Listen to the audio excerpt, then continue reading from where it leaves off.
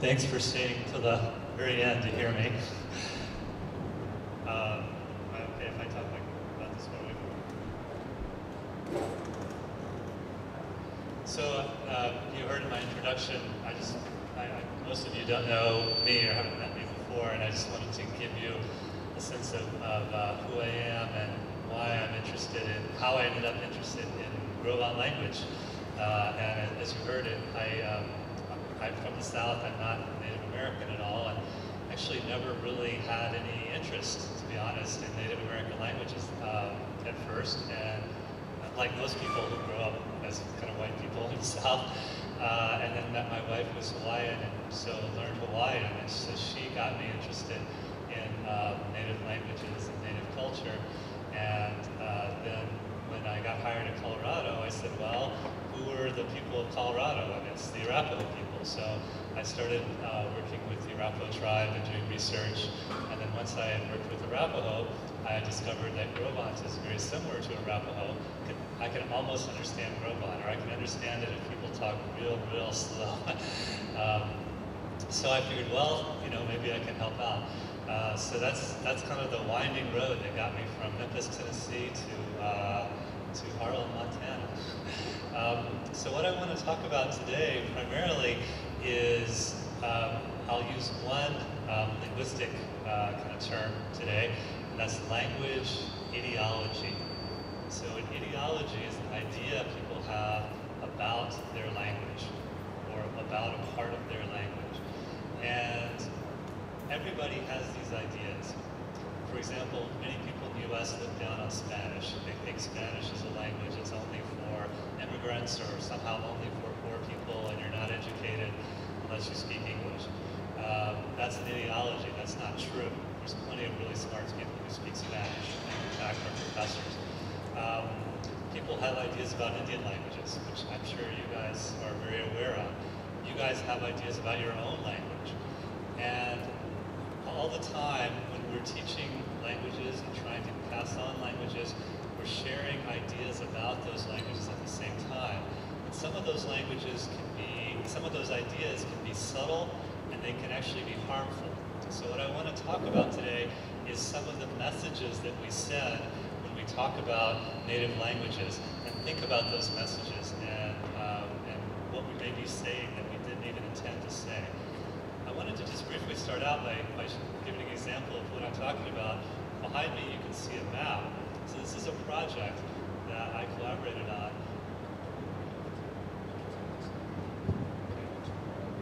Okay. Yeah, I'll just hold it like this. So this is a project. It's from a general website called the Decolonial Atlas, and their project is they take maps from all over the United States, and then they work with native languages and native tribes, and they redraw the map according to actual geography of native peoples. So what you're looking at right here is southern Montana and northern Wyoming. It's all in Arapaho. So you notice in blue are the rivers. So Ch'itha-Nichia is the Powder River. And then the next one up is Ni-Tha-Nichia, which is the Tongue River.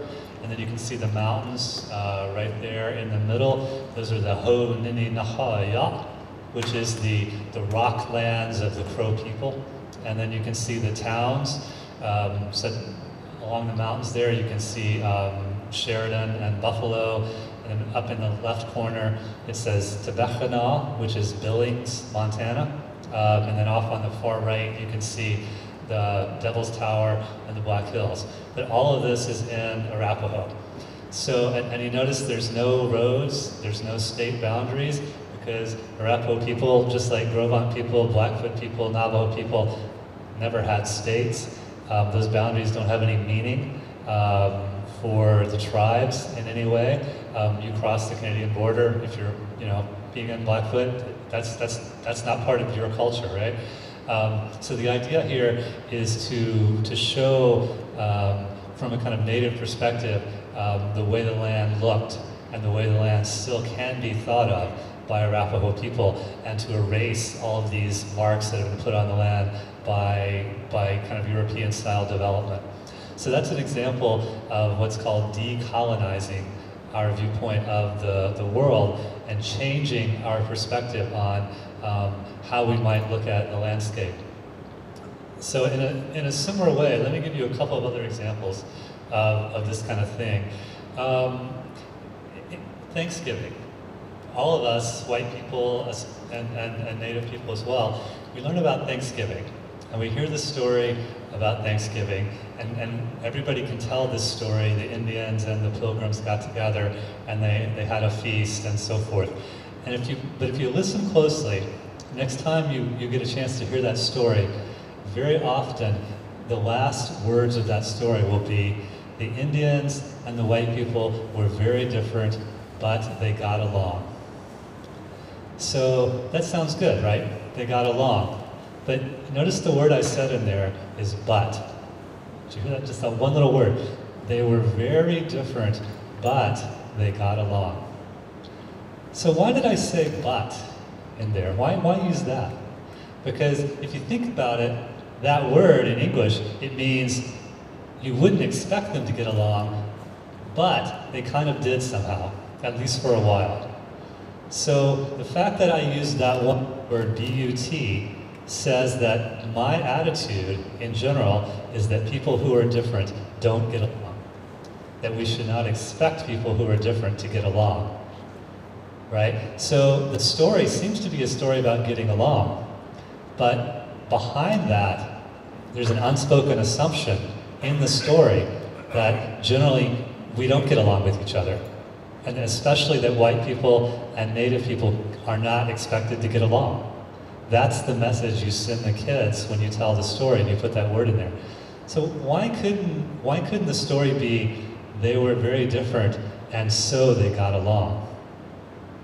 Because if you think about it, Native people and white people were very different. They each had things to share with each other. They each had knowledge that the other didn't have. They had the perfect basis for a true relationship.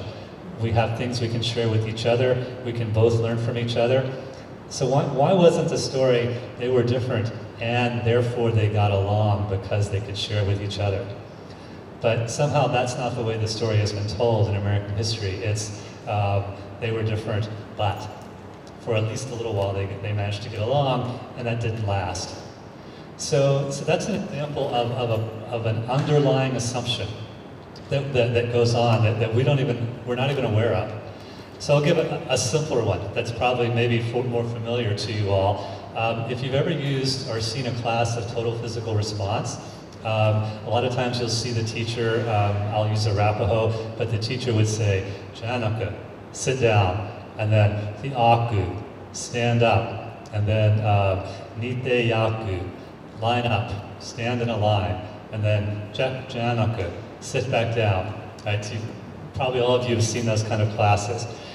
And then what's really interesting though to me is very often after the class is over, like in a schoolroom, then the teacher will say in English, okay class, stand up, go over to the door and stand in line and we're going to go out for recess. But they'll say that in English. So what just happened there? So for 20 minutes the teacher tried to teach Arapaho and tried to teach the children specifically how to say Tiaku, stand up, and Nite Yaku, stand in line.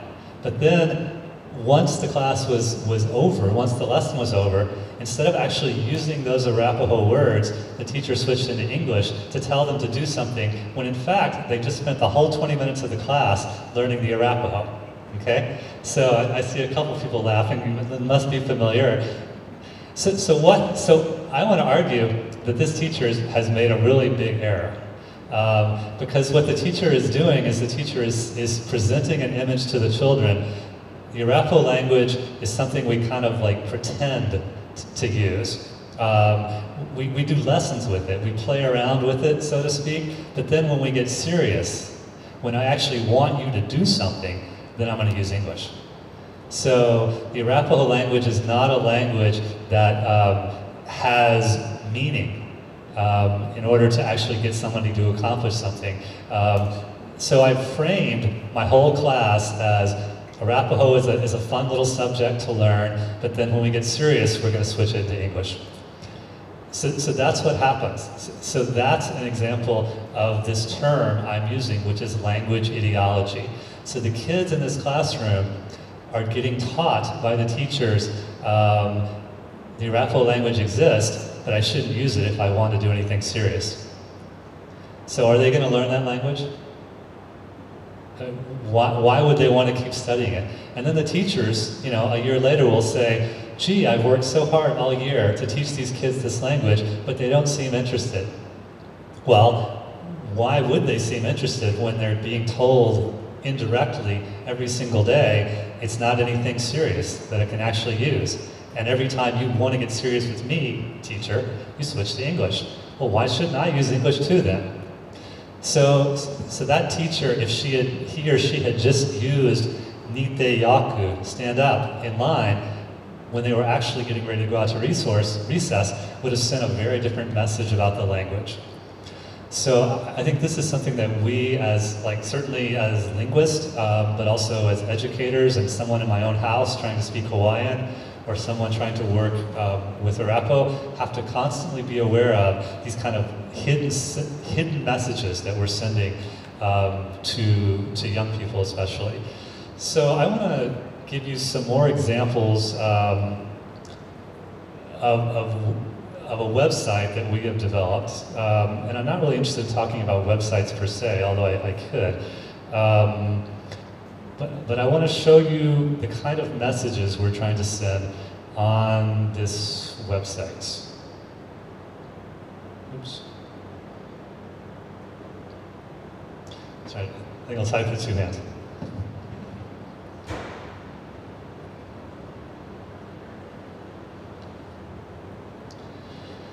So this is a website that is hosted by the University of Colorado. And I will say just briefly a couple things about the websites, because I think it is relevant to this, a lot of the discussion that we've had today. I was just listening like 5 minutes ago, in fact, to, we were talking about Blackfoot and the fact that people have multiple writing systems and everybody is kind of doing their own or tending to invent their own writing system. And that was an issue with Arapaho as well. And Arapaho, like a number of languages, there's multiple reservations or multiple communities. And I really feel, and I think the people in the tribes as well feel, that it's not really a great idea to have 5 different writing systems. Kids already have enough to worry about. They're learning English, and then they're going to learn Arapaho as a second language, and then they're going to learn to write Arapaho. So should we really expect them to have to deal with different spellings of these Arapaho words?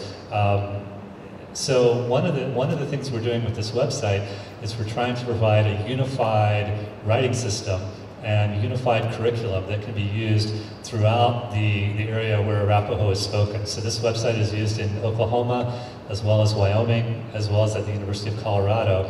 And the classes at University of Wyoming use it, Central Wyoming College, the Wind River Indian High School on the reservation at Wind River also makes use of it. So one advantage of a website is it can provide kind of a central clearinghouse for information. But more importantly, as several people have already noted, for kids to learn a language, the language has to remain relevant. It has to be useful to them. And if we send a message to kids, whether it's about Hawaiian or Arapaho or Grovant or any other language, that the language is only something that you use if you're an old person, or you only use it for kind of like ceremonies, well, most people don't do ceremonies most of the time. Most of the time they're watching television and goofing around with their friends. So how appealing is that language going to be? And so the effort that we're working on in the Arapaho communities and on this website is to make the language modern and appealing to young people, while not losing touch with tradition. So I want to show you just a few things that that we're doing on the website to do that. So the website has lessons. If you actually want to use it as a classroom tool, it says Learning Arapaho, and there's like lesson 1, lesson 2, lesson 3, and you learn a little bit more in each lesson. There's homework, you can check your answers and all that. But we also have what's called Speaking Arapaho. So, and that's directly related to this example I gave about the classroom. You don't want to just talk about learning it, and you don't just want to talk about the language, you actually want to use it. So in our Speaking Arapaho section,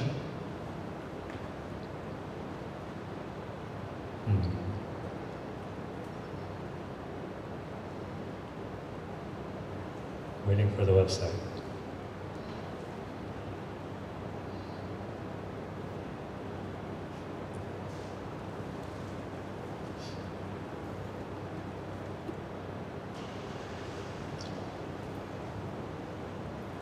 Well, while I'm waiting, I'll show you what the content of the website looks like. Hopefully it's going to connect. So on the left side of the screen, you see a whole list of topics. And you notice the topics we have include NFL team names, and NBA team names, and football, track and field, fishing, snagging, phone calls, child and daycare at the casino, and so forth. So we've purposely chosen topics that appeal to young people. So NBA team name, for example, I haven't seen any other Native American tribe that has a website. I'll show it to you if this will ever, it's like I'm getting one of those, as you can see, it's not linking or connecting. So, but we've actually got all the NBA team names translated into Arapaho. So how do you say Golden State Warriors? Well, that's an easy one, right? But then how do you say Boston Celtics or Los Angeles Lakers? Well, okay, here we go, we connected. So let me show you.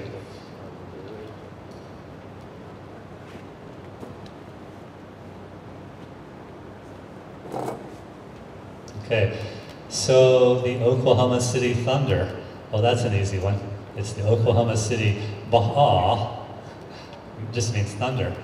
The Portland Trail Blazers are the Portland Ba'anathi, which is the Portland Trail, and so forth.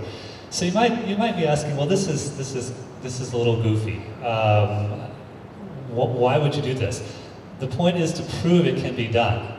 So Richard Littlebear was talking earlier about how he wanted to show the Cheyenne people that the Cheyenne language still is strong and is still capable of talking about anything in the modern world. And we want to do the same thing with Arapaho. And in particular, we want to prove to kids that the Arapaho language can talk about anything they're interested in whatsoever. And in my experience, the thing that's on television most of the time, at least last month, was NBA basketball. So, so that's why we put this list up here.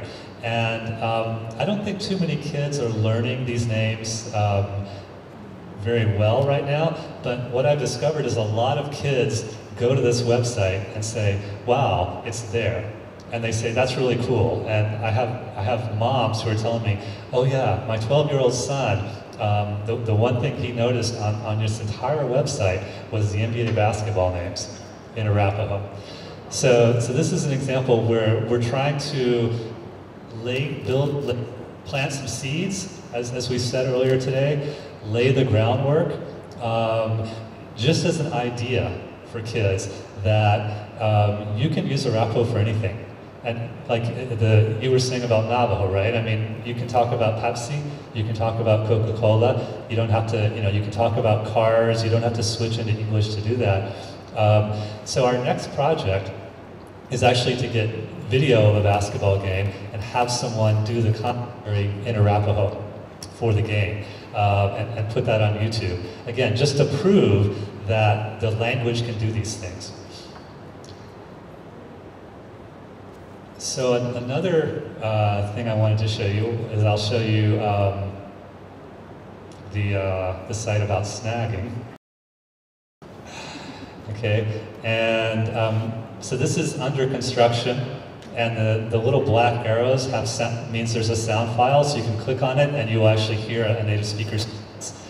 But again, one of the messages you want to send to kids is the language can be used in your daily life. It's not just a language you're going to use when you go into the Sundance or even into the Sweat Lodge. It's the language you're going to use when you talk to your best friend about a date. And so, is she nice? They are nice. You are nice. She is a real buckskin beauty. He is real handsome.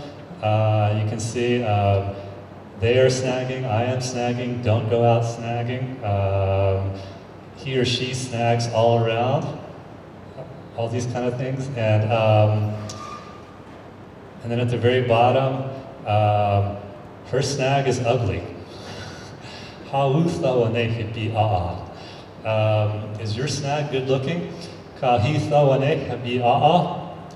So again, it's kind of goofy, it's kind of funny, but it's what you actually say, right? In English, and it's what those of you who are native speakers would actually say in Cree or Navajo or Assiniboine or any of these other languages. So this is one of the more, we actually have what's called Google Analytics, so you can actually track who comes to the website, what pages they visit, and how long they visit the page. And so this is one of our more popular pages that is used in classrooms and that kids come to, and because it appeals to their actual interests, and they can tease each other. And Dick Littlebear, I remember he always said, if you can't have fun with your native language, what good is it? And he said, you've got to be able to laugh with your language. It can't just be all serious or lessons. And so what we're trying to do is give kids a way to laugh and tease each other. So again, we're not just teaching the language, we're sending messages about the language through the way this website is set up and through its content. And I think those are messages that are very important to keep in mind. So there's another message that's being sent on this page, which you might not think about. And that is, language is not just things to memorize. It's not just lists. So one thing I've seen that's a problem in curriculum, whether it's on websites or anywhere, is you tend to have just a long list. So today we're going to do animals, and then you have a list of like 15 or 20 animals, and it's just bear, deer, buffalo, beaver, right down the line. Well, what can you do with that? And how can you change that? Can you do anything creative? So on this website, we do have a word, right? There's a vocabulary word, bi-a-a, which means sweetheart, snag, lots of different possible translations. But then right after that, we have nebi-a-a, my snag, habi-a-a, your snag, hibi-a-a, his or her snag. So the message we're sending here is Arapaho is not just individual words that you memorize, that you can creatively manipulate it, that you can do something with it by adding things at the beginning and at the end. So, and right below that you see a few more phrases. My snag is a real buckskin beauty. So, immediately after the word snag, you have a sentence in which the word's being used. So we're going from a list to actual expressions. And then her snag is real handsome. So the next sentence is using the word again, but using his or her as opposed to my. So we're trying to present the lesson here that the language is something that you can work with to express yourself. And you notice we put in dashes, and the dashes actually separate out the different parts of the word. So again, this is underlining to the learner that something like, you see at the bottom here, ha-wutha-wa-nate. That sounds like, oh, that's a really long word. That's going to be tough to memorize that. How many of these do I have to memorize? I'm going to quit right now. Okay? That's one potential lesson that students can take away from seeing things like this. But hopefully, by breaking the words up, you're sending a message to the kids that these words have parts. The language has parts. So it's going to be a lot easier than you think, because you just have to memorize the separate little parts, and then you can start putting them together to say all kinds of different things. And if you look up at the top of the page, you can see there's 5 sentences up at the top, and it's that they are snagging, is she snagging, don't go out snagging, he or she is not snagging. Notice we've got the H-O-O-W in that 4th sentence. So right here. So that's separate. And down here, we have a version of it as well. And down here, we have a version of it again. So, and that's the negative in Arapaho. And that's not explained on this page, but it's explained on another page.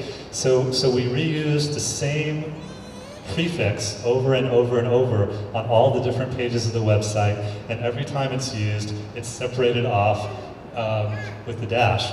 And so the students can see the part of the word being used like that. And similarly, that means a question in Arapaho. So if I put that at the beginning, it's just like a question mark, basically. So there it is, and question, and there it is again with another question. So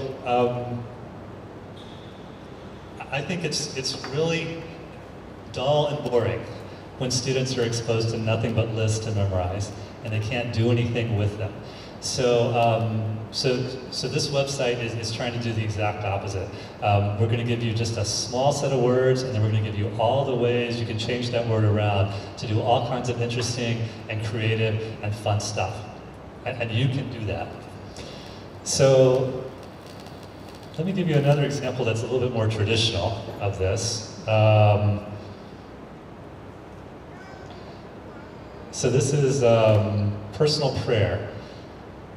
So this was kind of a touchy topic. I'm not supposed to, or I don't document prayers in Arapaho. You know, turn off the recorder when people stand up to pray. And so the tribe, the Culture, Language and Culture Commission is not real enthusiastic about us putting prayers on the website.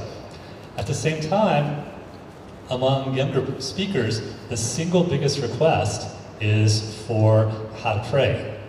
And in fact, this is the single most popular page of the entire website based on our measurements. So how do you get around, on the one hand, the tribe doesn't want prayers on the website, on the other hand, everybody wants to know how to pray? Well, one way to get around it would be people learning in the home and working with elders. But again, we have thousands of people living in different states all over the country, working across Oklahoma, Wyoming. So what we did was we've put up a template. And what the template consists of is, you can see, you normally start a prayer by speaking to the Creator. There are several words for the Creator, so there are your choices. And again, you have sound files, so you can listen to it. Well, then what happens after you do that? Well, you make a request. Well, what are the common things you might want to request? Well, you might want to say, have mercy on me, have pity on me. Or maybe you want to say, bless me. Or help me. So those are your choices. And then we actually explain the first part of these words, you see it every place, is added for emphasis and stresses that the prayer is asking for action directed towards the speaker. And then we separate out the verbs, so we break this down into the 2 parts. And then we say, oh, but this is all about me. What if you wanted to say us?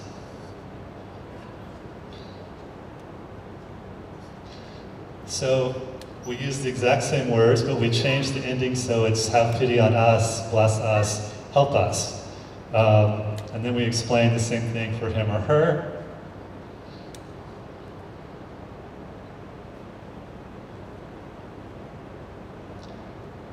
And you can see the rest of it. And at the end, we say, to conclude a prayer, people normally say, Nahu Saha. You can also say hati, sa, and so forth. So basically, we give people 4 sentences to say the prayer. You say Creator, and you say, this is what I need, and here are the basic 4 verbs that you would need, like bless or help or mercy. And then here's how to say me, us, or they. And then here's a few little variations if you want to say bless the language as opposed to bless me, because the language is a thing, not a person. And then we give the conclusion. So there's not a prayer up there. There's no thing that you can just read that becomes automatically a prayer. Instead, you can pick from the sentences that you need and you make your own prayer. And it's flexible. So, it's coming in and out. So we get away from the restriction on posting prayers, but more importantly, again, we're sending a message here. The thing that I really personally get tired of is when people memorize one prayer. I see this. And then everywhere they go, it's the same prayer. And I mean, I'm not against that. I mean, that's good. That's learning language. So I applaud it on that level. But you don't say the same prayer at a birthday party and a meal and a funeral, right? Or something like that. And in some cases, you'll hear people say a prayer and they'll say, you know, and pity these old people. There's no old people in the room, you know, or vice versa. So it becomes a little bit goofy almost. What this is saying is the language is productive. You have to change it, and you can change it, and you can modify it to suit your needs. And that's a real prayer, a prayer that actually is reflecting the situation, as opposed to just a prayer that someone is just kind of reciting from rote. And in some cases, I think they don't even quite know what they're saying. They've just memorized the lines, and you can tell from their pronunciation they're not quite sure what they're saying. So there's a message here, and the message is the language is creative, the language is productive. You can be productive and creative as well, and we're giving you a pattern so you're not going to make mistakes. Okay, so on the one hand, you have the one problem is memorize single prayer that is not suitable to the occasion.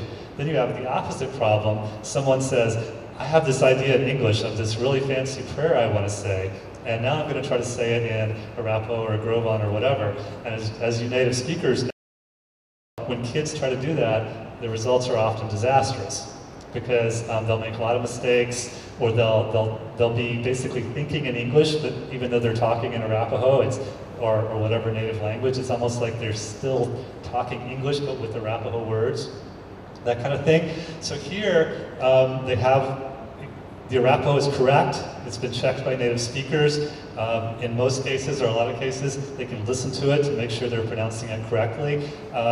Yet they're not forced to just memorize. They have the freedom to work with the language and learn.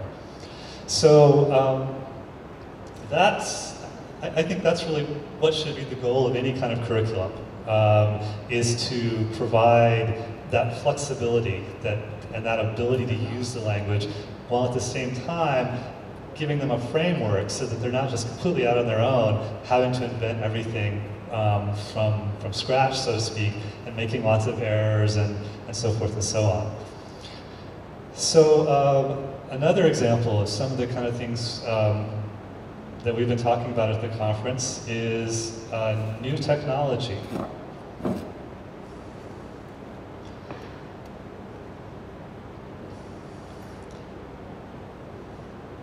So Dick Littlebear was talking a lot about this.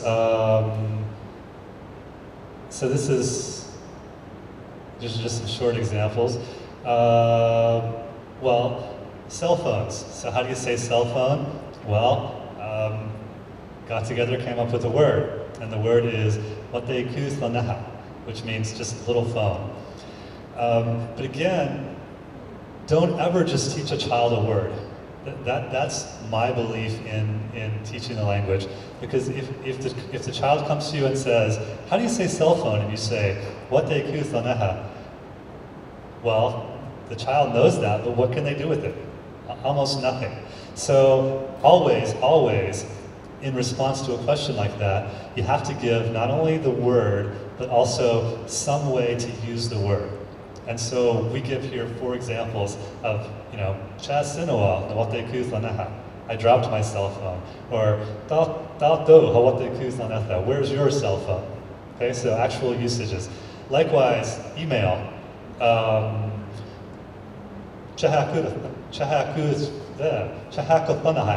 Is the word for email, which is electric writing. As you were saying about Blackfoot, same thing with Arapaho. There is that noun that exists. You can say electric writing, but in reality, you almost always use a verb. And so this is a problem I see over and over and over with noun-based languages. That kids speak English or even like French or Spanish, and those are noun-based languages, and so they ask you a noun. That's what they want to know, because they think that somehow they can just like go one-to-one. If I know the English noun and then I get the Arapaho noun, the languages will work the same somehow. And it just doesn't work that way. And the next 4 sentences are all verbs. Chaha kathana wuhud is email a person, right? So ha chaha kathana hubunethan, I will email you. Ha chaha kathana hubunena, she emailed me. Nik chaha kathana wuna, I emailed him or her. So, so there's a message again being sent in the website. And I'm not saying it, right? There's no place on this page that says English is a noun-based language, Arapaho is a verb-based language. Because I don't think that really means anything to a 5-year-old or even a 10-year-old. But what we are doing is essentially saying the same thing. You give them the noun, but then you say, okay, if you actually want to say something, it's all verbs, and here are the verbs. So, so these are just examples of the way in which the way you design your curriculum sends subtle messages and can respond to the kids' expectations or change the kids' expectations in really important ways. So let's see, I've already been talking for about 30 minutes here. So that's basically what I wanted to say, although I guess there's no other speakers. So like John Stiffarm, I could keep going as long as people want, because I'm a professor. If there's anyone more long-winded than teachers, it's professors. But